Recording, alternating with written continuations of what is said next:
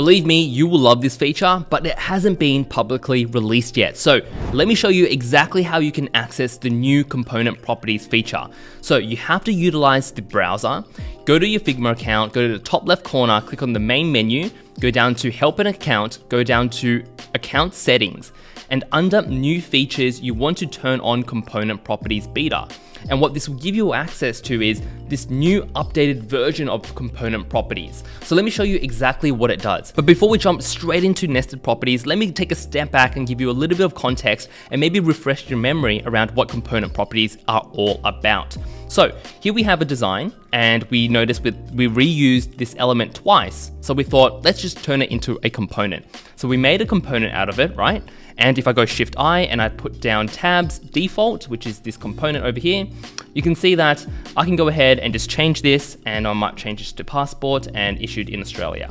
Cool, right? And if I ever wanted to make a change to this component, I could change this gray to a blue, and you will notice that it makes everything blue, right? That's the whole purpose of a component. But what component properties allowed us to do was that instead of having to change the text directly inside this component and having to double click every single time, and if we wanted to turn this chevron off, we would have to double click in all the time and then turn it off in here. What this allowed us to do was that if I go ahead and delete this, I can select the main component and I can double click onto the text that I want editable. And I can actually go ahead and under content, I can click this little icon over here, and I can change this text to what is this text going to be about. So this might be the type of verification document, and the default value might be driver's license, or we might even put enter verification document, right? So that would be the default value if we create a property or done, right? And then in the subtext, it says issued in Australia. So this might change to Australia, might change to the USA, it might change to India. It's dynamic, right? So we want it to be editable.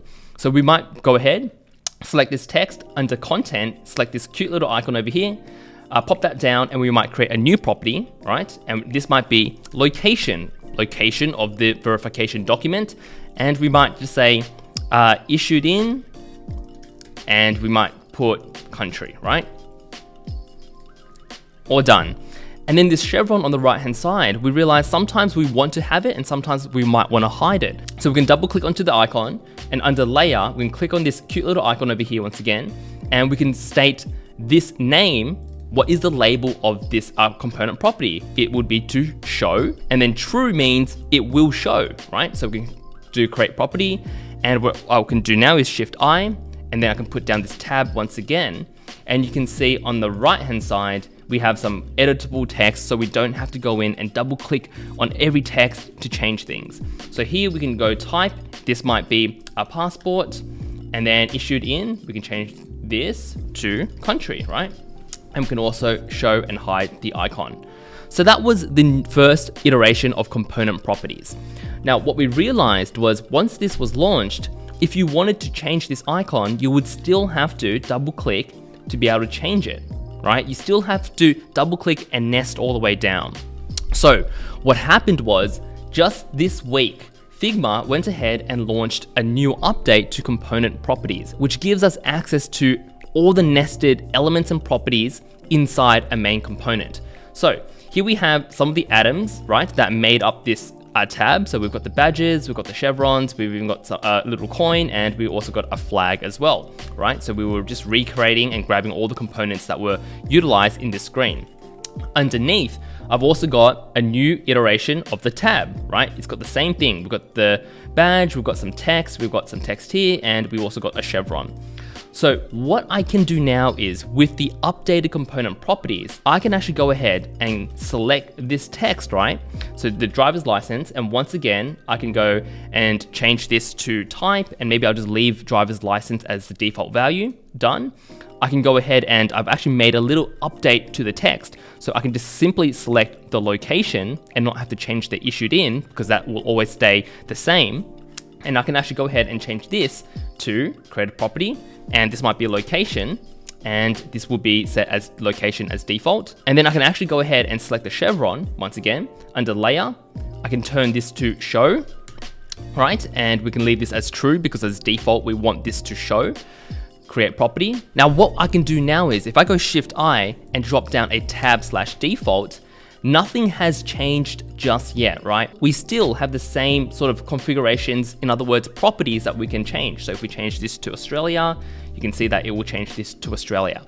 But what I can do now is if I select the main component, right, and hit plus, we see this new expose properties from nested instances. And what I can do is if I select that, I can turn on all the different properties that are nested down within this component and show it and bubble it up to the top. In other words, if I click this, and close this, you can see that the nested instances now show. And if I select this main instance, I can now, without having to double click into that main component, I can change this to passport, change this back to driver's license. I can change the direction of the chevron to all the different directions, or from this interface right here. So we don't have to nest down anymore. Everything is being bubbled all the way up.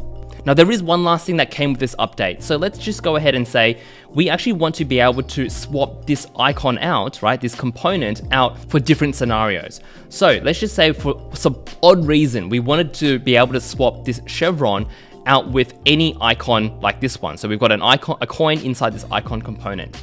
So we can actually go ahead and double click on the chevron, and we can go ahead and click on this icon, create instant swap property, which allows you to swap instances or components inside this element. And we can go ahead and maybe just say right icon for now, and the value will be chevron as default.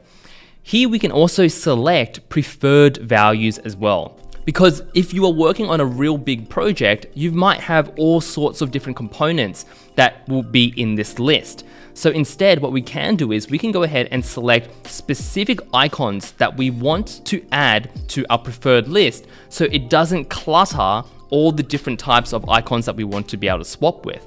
So if I, for example, just select badges, for example, it would add the badges, which then prioritizes it in the preferred values list. So if I go ahead and select create property, if I go ahead and select this tab, for example, and I go ahead to the right icon, I can click on this and you would see that it just shows you the preferred ones. But that doesn't mean you can't access all the different types of components inside your project. If you select preferred, you can actually go to local components and you see that you can also filter through all the different types of components. Now, this is a great way if you are working on a very complex project with lots of different components. You can just simply prioritize the ones that are most relevant for this component in the project. So hopefully this gave you a very quick understanding of all the new updates that came with component properties update. Let me know in the comments below, have you already started using this update? And if you enjoyed this video, make sure to gently smash that like button. And for the die-hard fans, make sure to subscribe and turn on that notification bell. I'll see you guys in our video very soon.